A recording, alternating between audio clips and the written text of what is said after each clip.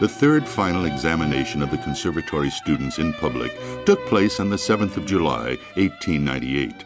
Jan Kubelík said farewell to the conservatory by playing Paganini's Concerto in D major at the Prague Rudolfinum.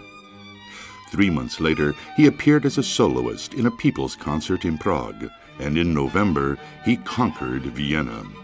Richard Heuberger wrote in the Neue Freie Presse, "There has been no such phenomenon since Paganini. In the Middle Ages, Kubelík would have been burnt at the stake as a witch." And now I'm in Vienna, where actually Jan Kubelík started his career, I once heard. The people I've met in Vienna said, "Oh, Jan Kubelík," you know, that sort of thing. They heard him play and they were simply fascinated. He first met the Hungarian Countess Mariana Szell on the 4th of March, 1900.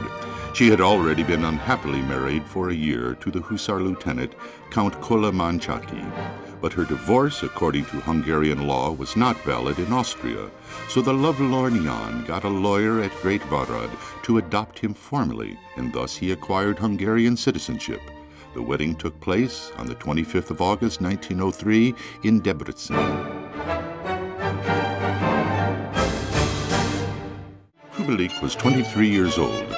He was an honorary member of the Philharmonic Society in London, and he had scored an unbelievable success on his first American tour. The New World welcomed him in style. 300 hired blacks threw themselves in the harbor shouting, "The Violin King is coming," and swam towards the steamship.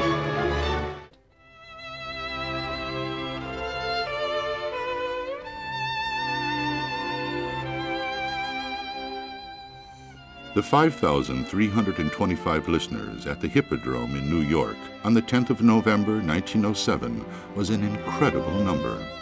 On Christmas Eve, a few years later, however, Kubelík played to 100,000 people gathered in a square in San Francisco. Jan Kubelík měl sice nesmírně ušlechtilý, ale také nesmírně znělý tón.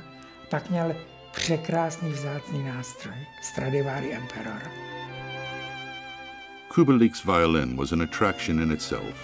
Antonius Stradivarius, the master of Cremona, built it in 1715 during his best period.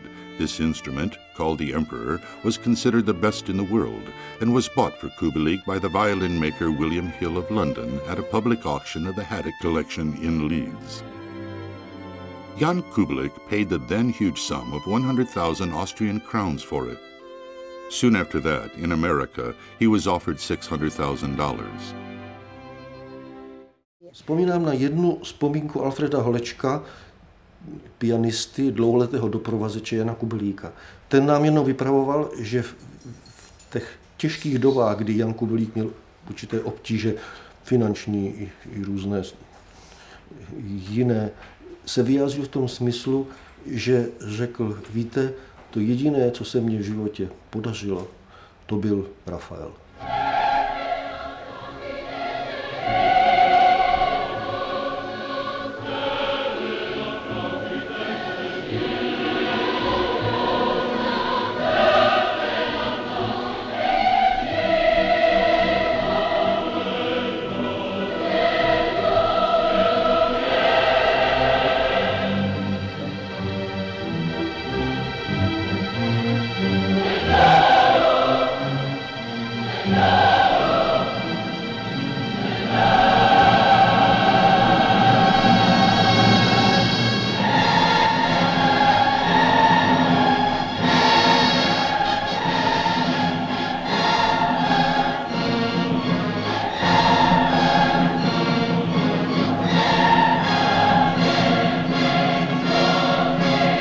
Jan Kubelík, a Czech violinist whose fame was greater than Paganini's. One of the first virtuoso players who became a real star of the 20th century, closed his career in Prague in the season of 1939-1940 by a cycle of 10 concerts in which he summarized his lifelong work.